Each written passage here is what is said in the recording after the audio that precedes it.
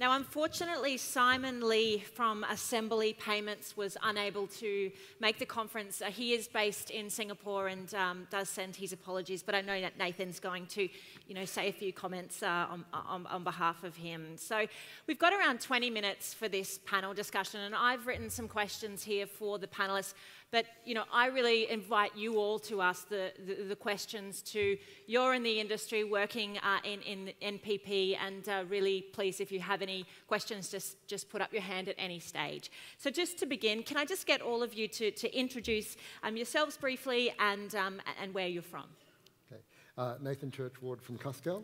I look after payment products and also represent Cuscal at the industry level for NPP.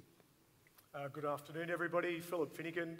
I look after the Pacific business for ACI worldwide. Good afternoon. John Banfield, the CEO for BPay Group.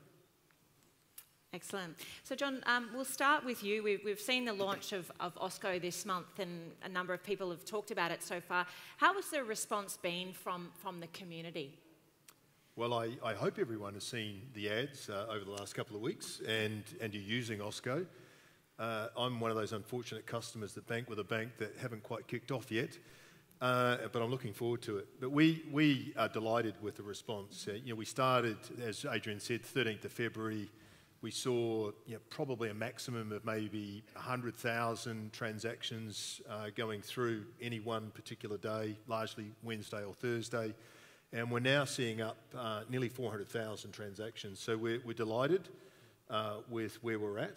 We're delighted with the campaign that's up and running, and we're now delighted also that we've got some form of critical mass whereby we're able to start advertising out to more than just financial institutions that know about OSCO. And what other features or innovations do you see becoming part of the OSCO platform? Well, you would have seen from Adrian's presentation that OSCO and also the NPP have, I think, a multitude of opportunities. We're working, Mark's in the room, we're working on stage 2 right now, which is request. We'll advance that even further with a request with a document attached. And we also see other applications, as Adrian does within the NPP, things like tax invoices, things like B2B as other opportunities. And I think for us, it's all about making sure that we're able to get to some form of scale quickly, and that means being able to not only think about developing in-bank solutions, but we've got to think about alternatives. And we're open for thinking about what those alternatives may end up generating. Thank you. And Nathan, what insights can you share about how financial institutions and their customers are responding to the power of NPP? So I know that many of you in the room will have had positive feedback from members and customers about the ability to now use their accounts. I think that the fact that OSCO is invisible is one of the pros and the cons that I do definitely hear people talk about. Payments are now faster, so it's an opportunity to make sure that your members and customers understand that's because you've invested in helping that. And thank you, John, that you've highlighted one of those value propositions in your bus shelters. Yes, and, I've seen many of them, yeah. But that is a very important thing, that we do need to think about what value we are bringing to our customers and how do they recognise that. But where we're seeing it now looking is in businesses and services, not just the payments. And that's a focus that Cuscal's got, and you heard Adrian talk about us moving into non-banking institutions. So Assembly Payments is the first non-bank identified institution, and they're providing NPP payments to their merchant customers and their platforms that they provide payments to. We've also activated APIs that we're rolling out to customers, and one of those is cash converters. So now if you get a personal loan through cash converters, you can have the money in your account within a minute, thanks to NPP and OSCO payments. So we're definitely seeing, as more businesses become integrated, there will be many more opportunities to leverage the power of NPP. Excellent. And Philip, I'm sure the audience is keen to get a global perspective on NPP. What can you tell us? Yeah, so when NPP was conceived and Adrian started work on it, we all looked to the UK as an example and celebrating 10 years now. I think from a global perspective, there's lots of interest in how quickly we've got to the point we've got, that John and Adrian have given us updates. I think sometimes we're impatient about the results, but when we talk to particularly North America, which was the centre of payments innovation for so long, they're very interested in what we've achieved, what's coming with APIs, the use cases that follow, and how we've really split the system into a couple of usable areas between PayID, OSCO, which is a fabulous solution, and there's immense interest as people look at what's next. But it's really about what's next that they're very interested in. Okay, and can you talk a bit about then what is next and what is driving innovation in this space, particularly in other markets? Yeah, it's really the future is fast, but it's open, and really achieving those API capabilities, as Adrian's talked about, we've heard from Nathan, is absolutely essential in creating the innovation and really starting to put that control consumers are wanting, is putting it in their hands through banks, financial institutions and merchants themselves. And based on what other countries have done with regards to MPP and rolling it out, you mentioned the UK, Europe, US. What can we learn in terms of what they've done really well and to ensure that Australian institutions get this right? Yeah, I must start with fraud and fraud protection. As transactions volumes ramp up, I was looking at your slide in the march to Sibos. We just must make sure consumers are confident with the solution. Any breaches or fraud, once you have one of those, you don't use that means anymore. So we did see some delays out of the UK and European real-time systems as people read about fraud, but I think our sense, and perhaps the gents will agree with me, we have addressed that so far, but time will tell. The next part is really, as you innovate on the outside of your solutions, got to get the core right. And Wayne was really talking about that. Systems need to be up and available, very much 24/7 now. So we've seen some interesting things in UK, Europe, where people have stumbled.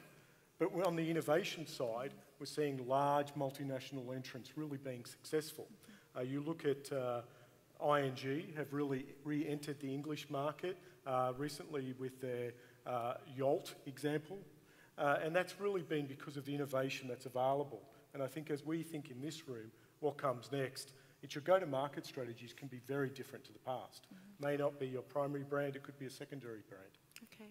And Adrian, you spoke just earlier on about the rollout of NPP. For those banks offering NPP to their customers, what can they do to promote it?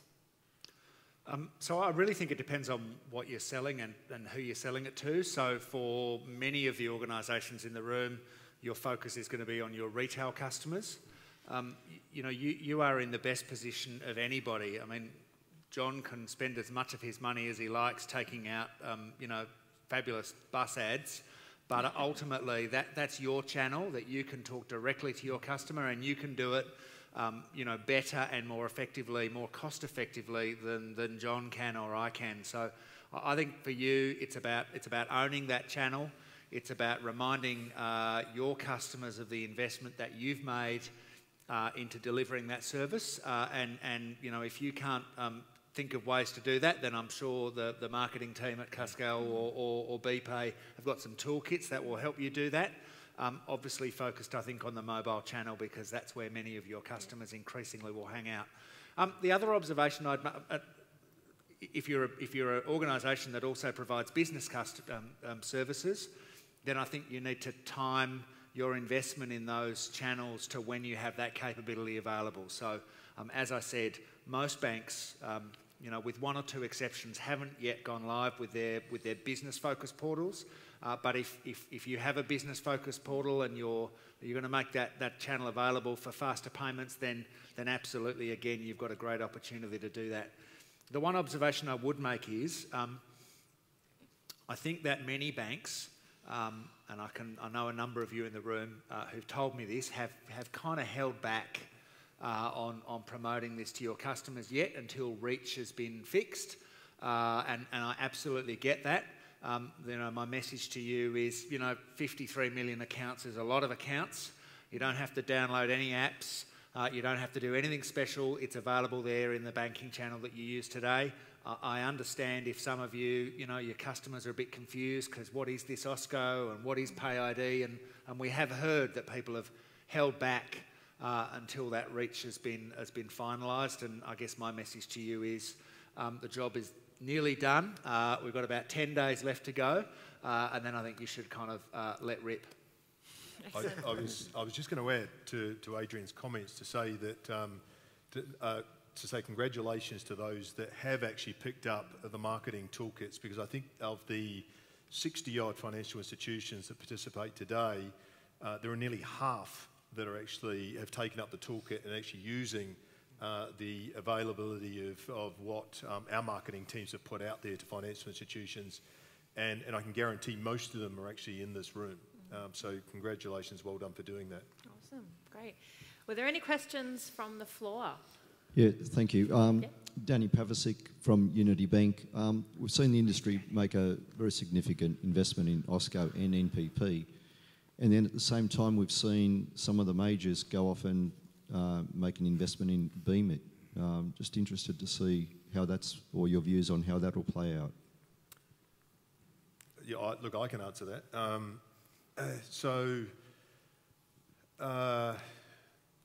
How do I be polite?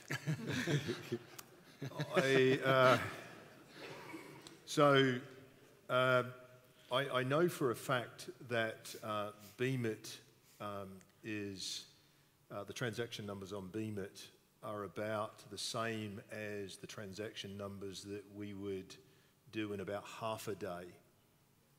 So their monthly transactions would constitute about half a day's traffic for us. So you can make your own mind up how well they're doing. So look, I think I'm always open to competition, and I think I'm not sure what CBA's thinking was around that, but I do strongly believe in the proposition that the NPP have built and that we've built as an overlay service on the top. Adrian just expressed before, in-app, you don't have to do anything. The app's there. You sign in exactly the same way. Using a PayID, it's really, really simple. An in-app solution means that if you want to pay someone, they have also got to be a BMIT customer, as an example. So it's not necessarily as easy as the way in which I think the NPP and OSCO have been built today. So I think great for competition, great for elements of the marketplace out there, and I'll be really interested just to see how things progress over the next 6 to 12 months on both OSCO and also on other product types. Can I give a slightly different answer? Yeah. Sure. So I think the banks were always going to lead with a bank-led product. They were always going to start with a bank-led product, particularly in Australia, given their ownership of BPay and the strength of those brands that are worth billions. But it comes with challenges, right? Because you've got to get all the ducks lined up in order to make stuff happen. And so I think BMIT is a bet that says if you take everything out of the bank's back offices and you shove it about a kilometre behind us in Pyrmont, which is what they've done, and you don't let it touch the bank at all, then you can do stuff faster. And you can be like Uber, where on Spotify, where every Monday morning I look and I've got a new app download with new features. So I think it's not either or, I think it's both. But stripping it away from the back office gives you, and the bank gives you, a much different challenge, which is how do you build reach? How do you get reach? And turns out you have to pay people $10 to sign up. Yeah. So that's the challenge. It's either or. Yeah, okay. And definitely in other markets we've seen that there are standalone as well as bank-oriented. But even in the US, where those standalone solutions started earlier, the bank-oriented Zelle has caught up and overtaken. Yeah. I think there's room for both. Yeah, and just to add to Nathan's point, in the US market, there's multiple offerings such as that. And you talk to a US consumer, I have the privilege of going there a couple of times a year. They're using multiple apps, but they're falling further and further down the virtual wallet so effectively from a usage perspective. But there is room. Great. So we have a question from a Pigeonhole Live. I'm glad that people are engaging with the platform. So it's from Sarah. When do you think we'll start to see banks using NPP instead of RTGS for domestic SWIFT transactions? Is there a view that RTGS has less risk than NPP? That's Sarah Richardson from RACQ Bank. Okay, so as part of the compliance releases for this year, one of the optional features will be the settlement of international payments using NPP rather than RTGS. That will take an upgrade to the messaging to carry all of the identification and all those elements that come with the MT140 to transfer over to the ISO message, but you will start to see it rolling out through 2019.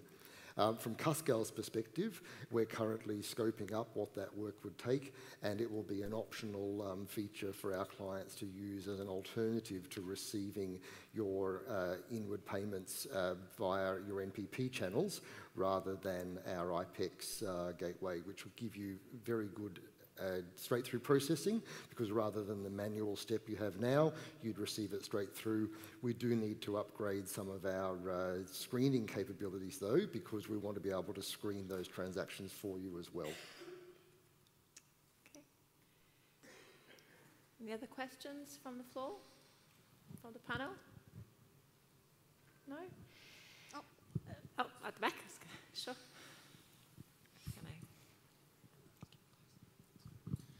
Paul from WAW Credit Union.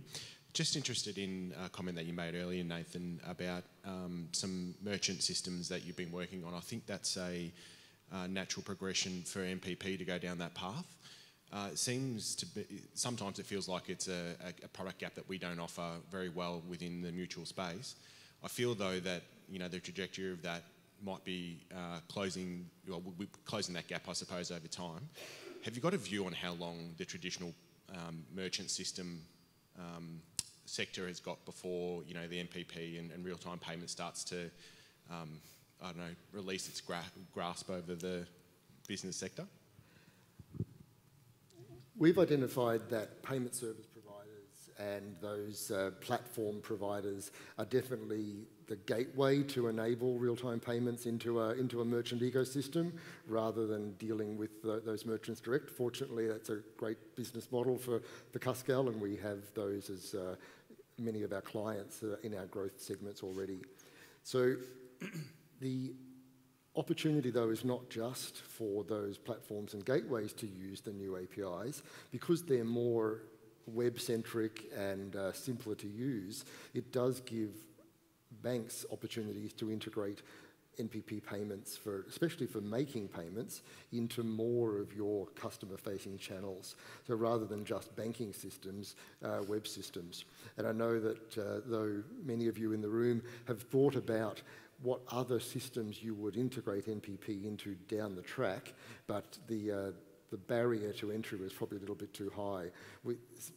2019 is definitely the year to start thinking about when you take that out to your business customer channels, not just your personal banking mobile apps. And we'll continue to work with the payment service providers and platforms that we're starting to work with to ensure that we're targeting more of those systems that your business customers use, that they can then aggregate those with those services. Adrian, what are you seeing in the broader market, though? So I think requests is a category killer. I think you know, the card proposition, particularly for online. I mean, all I need to know really is the PAN and the CVV2, and I can take as much money out of your bank account before your fraud protection system will stop me. But you know, I think if you look in other overseas jurisdictions, real-time payments really cuts through for online purchases.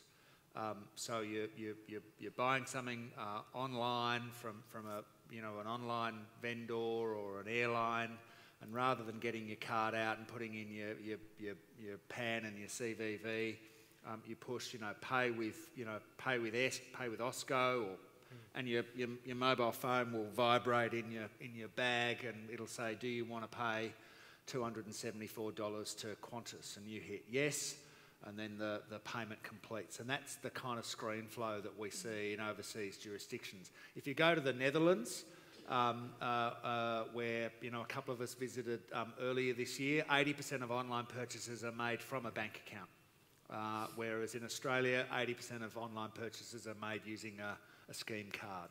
So I think there's lots of upside. Requests is the key, and we need to work really hard, which all of us are doing, to make requests a winner and to make it integrate as quickly as possible as we can into your channels that your customers use to do their banking, because that's the kind of gap we need to close.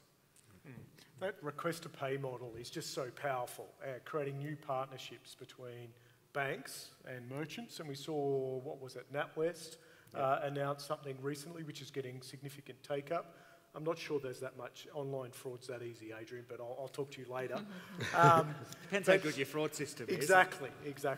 But there is that dynamic is really coming to play, and it's quite natural for people, and takes them back to their bank's app or their financial institution, which I think is a powerful proposition for most of the people in this room. Yep.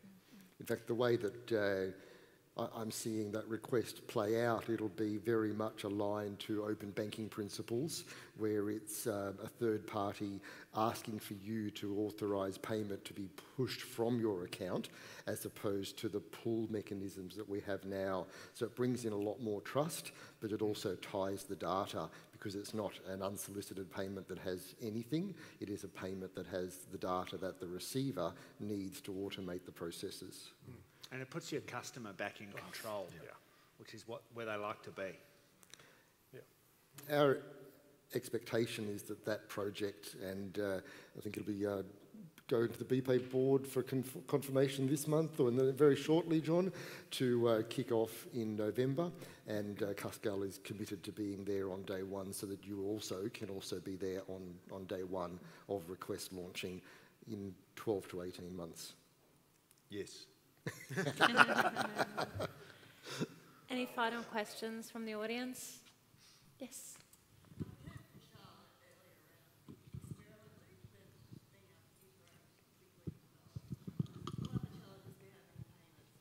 Having to agree and collaborate on payment development. How do we take more of the experiment loop that Charlotte spoke about this morning and put it into industry development and innovation? Good question. It is definitely a challenge. One of the opportunities that we always saw early on in creating effectively what we've done with the Cuscal payment engine is an overlay for enabling other financial institutions to use NPP, is that may give us an opportunity to do some of that experimentation, because we have that community.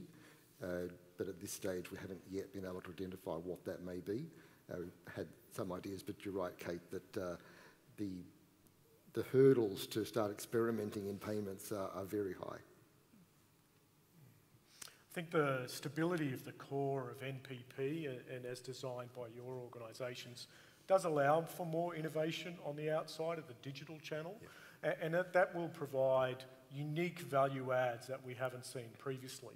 So when we look at what took place in Singapore with real-time payments and other markets, the innovation at the customer touch point has definitely increased as a result of real-time payment systems.